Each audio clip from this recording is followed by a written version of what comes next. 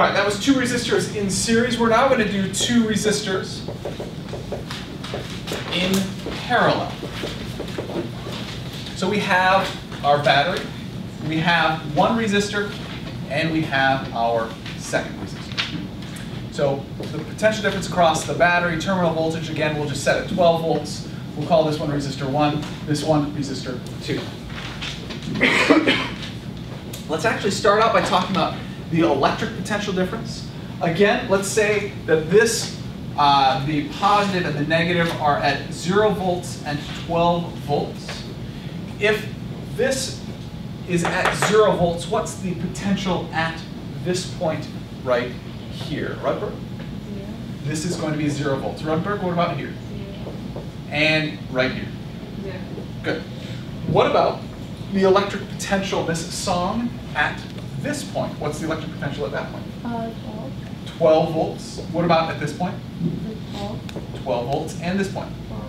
Again, the electric potential difference is going to be the same along the wire because there's no resistance of the wire. Therefore, what do we know about the electric potential difference for resistors in parallel? Mr. Lowe? They're the same. They're the same. Notice in this particular case, they're all equal to 12 volts. The electric potential difference across the battery, the terminal voltage, is equal to the electric potential difference across resistor 1, which is equal to the electric potential difference across resistor 2. That's what it means to be in parallel. Okay, what about current?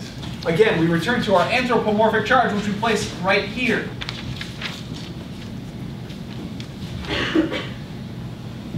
Anthropomorphic charge. Are you going to move to the right or to the left, class? Right. To the right. Okay. So the anthropomorphic charge is moving away from the battery toward the resistors. So this is the current delivered by the battery. Anthropomorphic charge.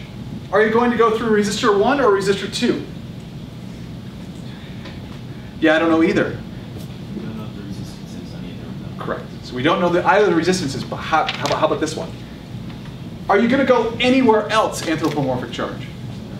No. You're either going to go through resistor 1 or resistor 2. True? Yeah. Therefore what? Every charge that comes from the battery is either going to go through resistor 1 or resistor 2. Therefore, Hedler. The current through both resistors is equal to the total current. I want to make sure we get it right. The terminal current is then equal to, give me the equation. Current 1 plus current 2.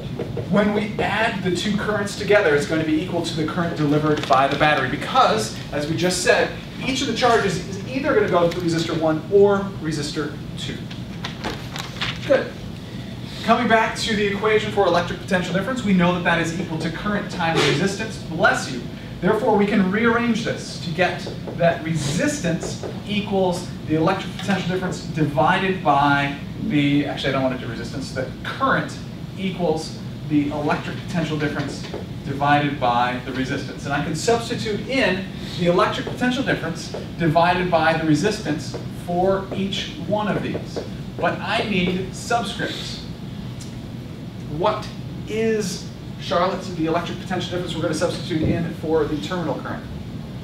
Wait, can you say that again? Sure. We're substituting in electric potential difference divided by resistance for each one of the currents. Right? Okay. We had subscripts up here. I want to make sure we get all the correct subscripts down here. So we're substituting in for the terminal current. What is this going to be? T. What does it stand for? Terminal voltage. Good. And what's the subscript on the R here for the resistance? EQ. What does it stand for? Equivalent resistance. The equivalent resistance of the whole circuit. Equivalent resistance of the load. Great. And you can see here, this is each for resistor 1 and resistor 2. So we're going to have 1s and 2s for each of those. Mr. Lerner. Everybody brought 1 over resistance to the party. I'm sorry, that's not what they brought to the party. I agree. I agree. Everyone did bring 1 over the resistance to the party, but unfortunately, those resistances are not all the same. So it doesn't work out to be the same. We can't. It's not equitable. Sorry. can try again if we'd like, though. Go side. Everybody brought Delta V to the party, or Delta V? Delta V, Charlotte, am I going to accept that? Electric potential difference. Electric potential difference, thank you.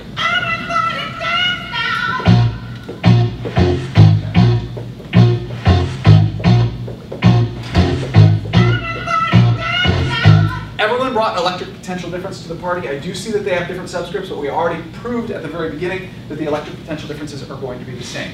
So this is the equation for the equivalent resistance for resistors in parallel. Now, I do want to make sure that we rearrange it slightly. So resistors in parallel is going to be equal to 1 over resistance 1 plus 1 over resistance 2 plus however many we have. All of this raised to the negative 1 power. So all I've done here is to rearrange this equation by taking the inverse of the whole equation. On the left, we get the equivalent resistance for resistors in parallel, and on the right, we just have it raised to the negative 1 power. Again, remember this means that the electric potential differences were the same, and the currents added. I do want to take a moment and identify, now that we have both series and parallel, how we can see whether we have 2 resistors in parallel or 2 resistors in series. So this is 2 resistors in series. And the way I do it is this. It comes back again to the anthropomorphic charge. In this particular case, class, does our anthropomorphic charge have any choice but to go through resistor 1 and resistor 2? Does it have any choice? No, therefore they're in series. Whenever the anthropomorphic charge has to go through both resistors, those 2 resistors are going to be in series. Coming back to the ones in parallel, if the charge is split between the resistors, then they are in parallel. But notice one other thing is that they have to come back together again.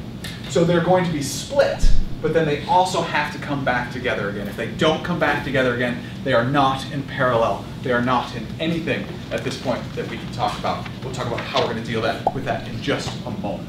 So again, they are going to be split, but as long as they come back together again, they are going to be in parallel.